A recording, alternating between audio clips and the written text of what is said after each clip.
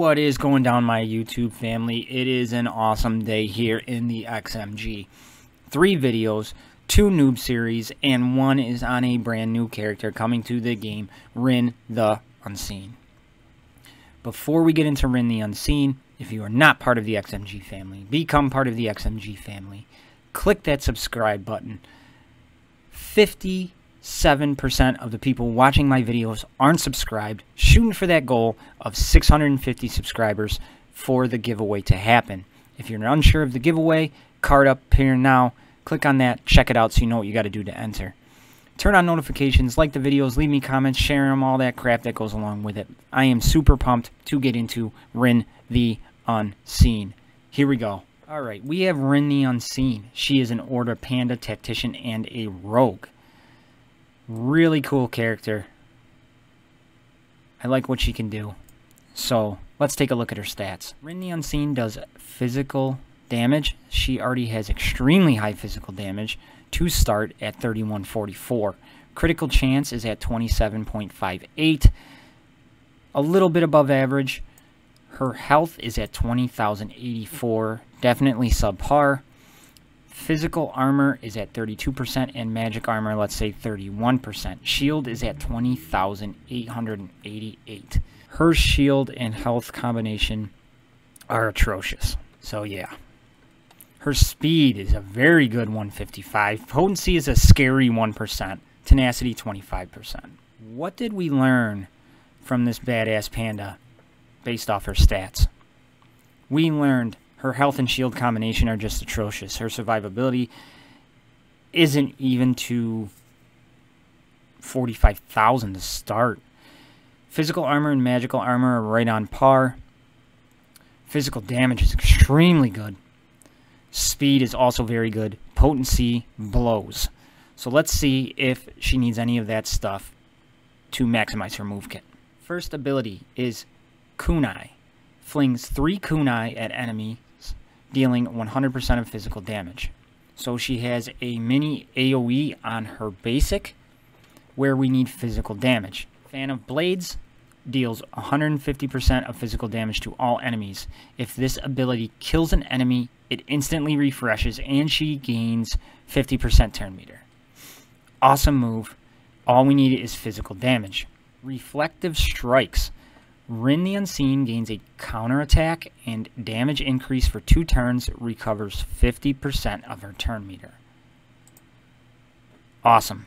Again, we just see she's increasing her damage, increasing her counter chance, and gaining turn meter. Awesome move overall. Love it. And House of the Shadows technique. Her passive ability is that she gains 15% physical damage increase and then an additional 3% for each living panda in the party. So she's just giving herself more damage. You pair her with pandas and she's doing even more damage. So what did we learn from her move kit?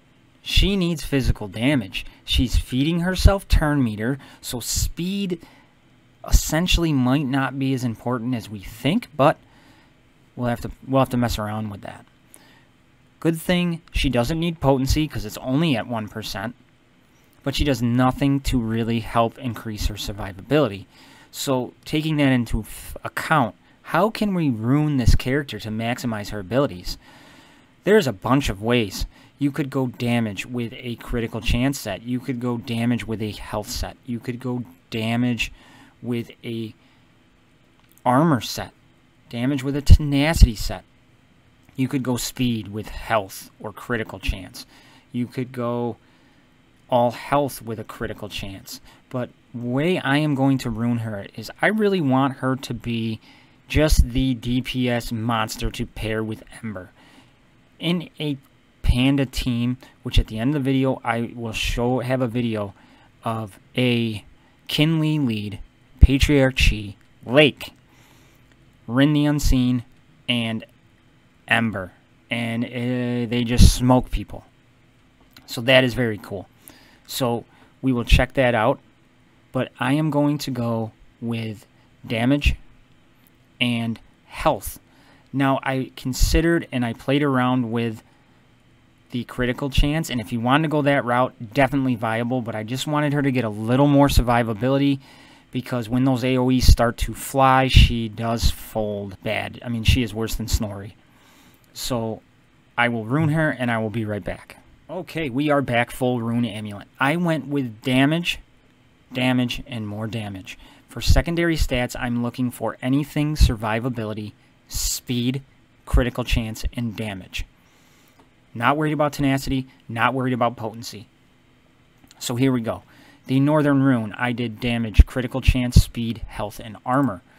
The northeastern rune, I gave up the speed to go damage because she feeds herself turn meter. So I'm not too concerned about that. She does have a higher base speed of 155. So in this build, I went straight damage. So I went damage, armor, damage again, speed, and shield. And then the southeastern rune, I went with armor, of course, speed, damage, damage, and health. In the southern rune, I went damage. Now you could go critical chance here, but I just wanted to do the most damage I possibly could.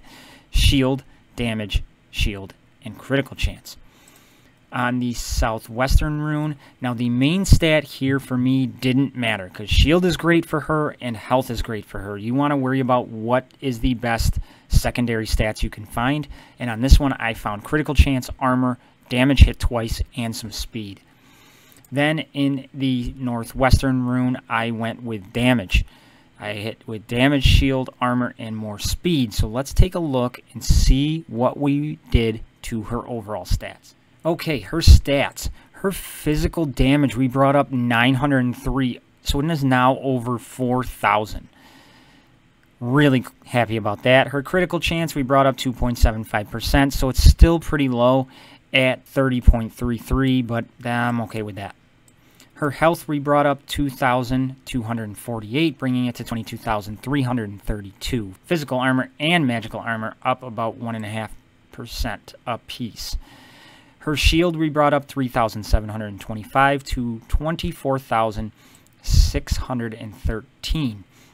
So this puts us about 2,500 below that 50,000 mark of what we kind of wanted to shoot for, but it's way better than what it was. We gave her 15 speed based off of just secondaries, getting her to a very respectable 170. 170 is nothing to scoff at, and you will kind of see in that video later, and we didn't touch anything else.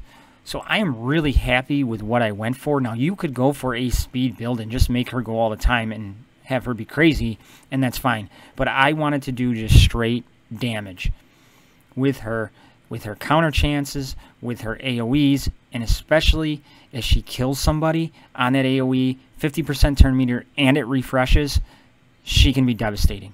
So that's why I wanted the more damage. But again, you would not be in the wrong for going speed. You would not be in the wrong for stacking critical chance and critical damage at all. So how are we going to scroll sync Rin the Unseen? So everything is at level 2. Her kunai ability flings 3 at the enemies, dealing 65% damage. Her fan of blades at level 2, she deals 80% of physical damage to all enemies. At level 5, we get the instant refresh, and at level 6, she's feeding that turn meter. Her third ability, Reflective Strikes, at level 2, she gains counterattack for 2 turns. Then she gains a damage increase for 1, damage increase for 2, and then starts recovering her turn meter. Her passive ability, House of Shadows Technique, Rin the Unseen gains 6% physical damage increase, and then it goes up and up until we get for each living panda at level 6. So the way I'm going to scroll sync her is I'm going to leave her passive to last. Right at level 2, we are getting a 6% increase, and I'm fine with that. So we're just going to leave that to start there. We are going to start Rin the Unseen with her Reflective Strikes. And what we are going to do with that is we're going to take it to level 4. We're not going to be getting the turn meter boost from it right away, but we are going to get the damage increase and the counter chance for 2 turns. Then we are going to come to Fan of Blades, and we're going to take this right to level 6. More damage, refreshes instantly, and the 50% turn meter gain. Then we are going to kunai And at level 2, she's dealing 65%. We're going to take this right to level 6. Okay? So we have her Fan of Blades at level 6 and her basic at level 6. Then we are going to come back to her Reflective Strikes, take that to level 6, gaining the turn meter. Then we're just going to polish it off by giving her more physical damage as we go, taking House of Shadows technique to level 6. So everybody, that's how I do it for Rin the Unseen. She is just a DPS glass cannon perfection. I really like her. Really like what she brings to the game in a Panda faction. I haven't had time to test her with anybody else, so I can't really comment on that, but she really does help speed up battles for sure with the Pandas. Before, the Pandas seemed to be more of a steady over time, burn them down slowly. With the addition of Ember first and now Rin the Unseen, the Pandas can pump out some damage, and they have some survivability for sure. So again, everybody, thank you so much for the overwhelming support. Thank you for making my hobby become what it is. So if you're not part of that XMG family, don't forget to click the subscribe button. Don't forget to join the giveaway.